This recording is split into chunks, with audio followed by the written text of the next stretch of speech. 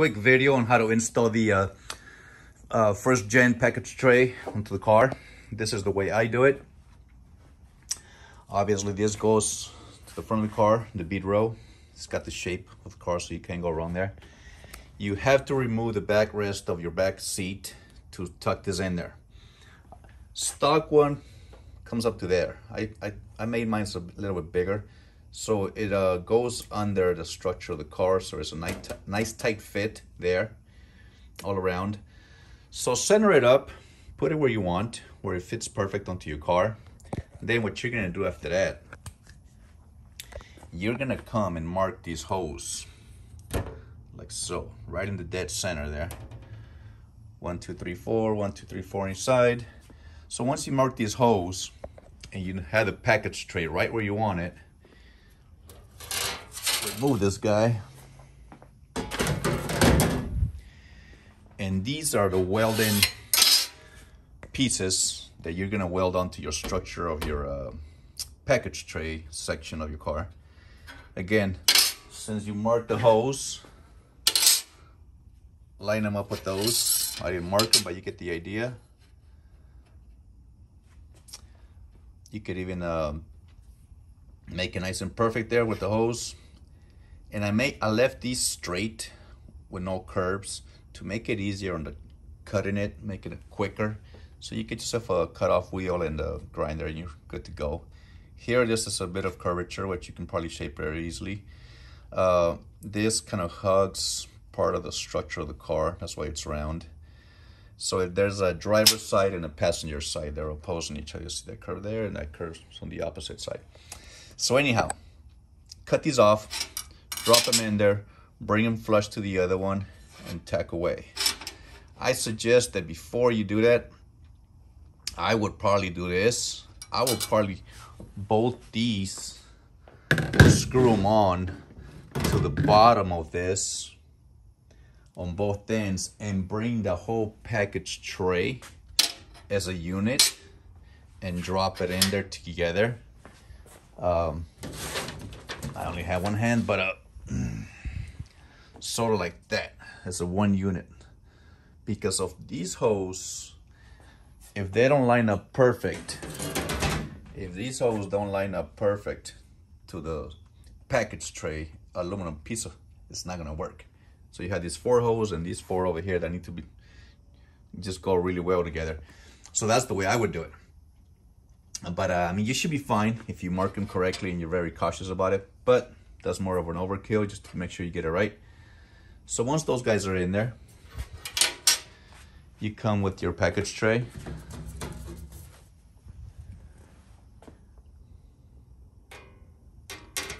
Which is off, obviously, because I hadn't measured this correctly. You come with that, drop your speaker in, bolt it down, whatnot. Then you do these guys. These guys, I didn't make any holes for them, so you had to make your holes for that. So I give you a little flexibility to move it this way or that way or whatnot. But pretty much, I bring the bezel on the front of these guys to this very line here, and it works out really good.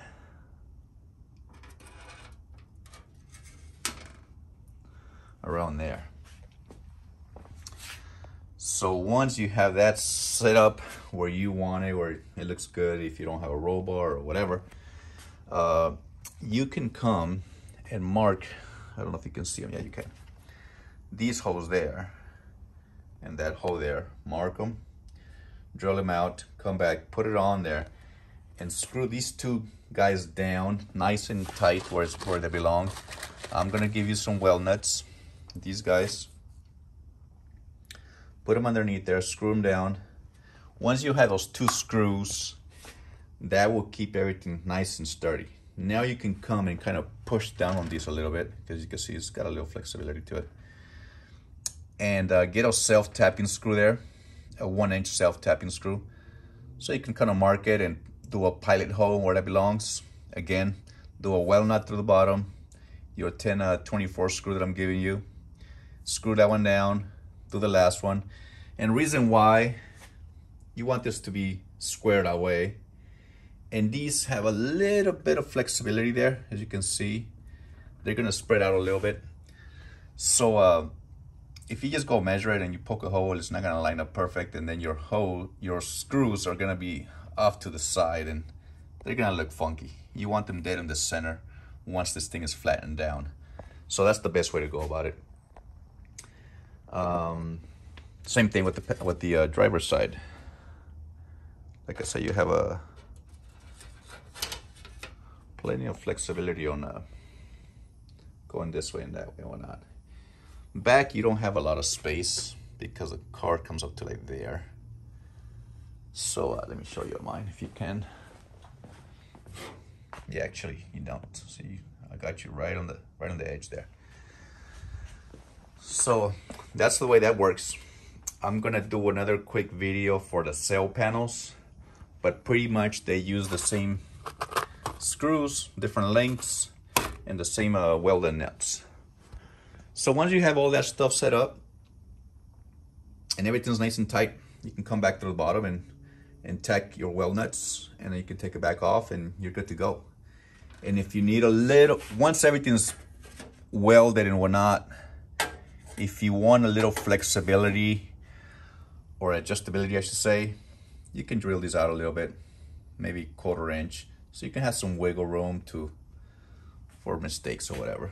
And that works out pretty good. Even these screws here that you're gonna pilot hole with the other one, I would drill them out at the end because everything's already set. So those screws, by drilling them out a little larger, I will give you a little bit more wiggle room, a little more play room to maneuver a little bit. Anyways, that's probably about the best way to do it. I'm sure there's 1,000 other ways to do it, but that's the way I like it.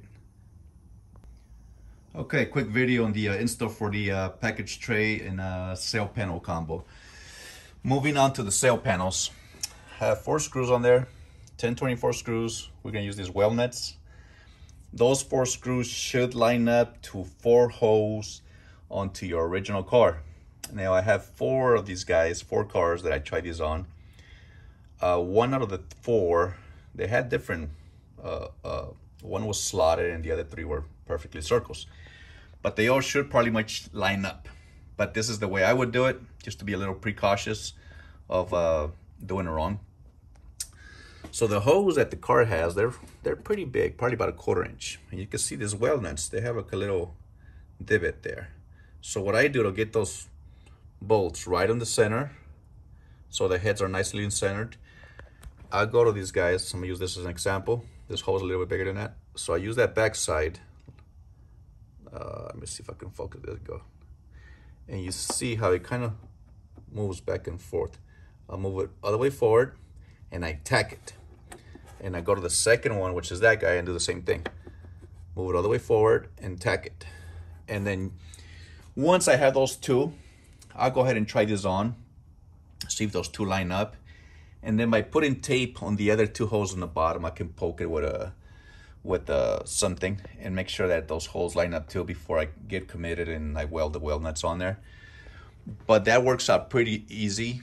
I'm gonna give you about a 1 inch and a 1/4 1024 screws for these guys.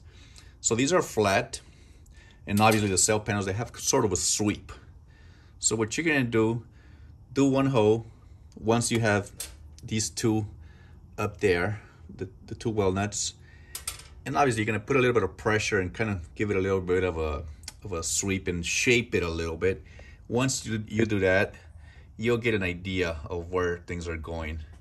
This goes on the front very nice. This line also fits perfect on the back, the way stock one does.